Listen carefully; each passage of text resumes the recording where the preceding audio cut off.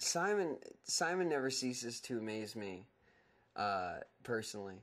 I don't know what he's doing for everyone else out there, but he definitely is a character with his little bag of surprises.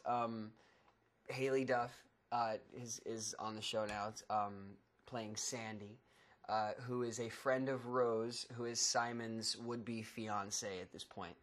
And you come to find out that Sandy and Simon have a little bit of a past. And not only that, but now Sandy, and Martin are going to have this sort of, not necessarily future, but encounter relationship, as it were. So there's kind of like this little triangle going on. It's not so much, there's four of us, so I guess it would be a love square. But, for all intents and purposes, it's pretty interesting.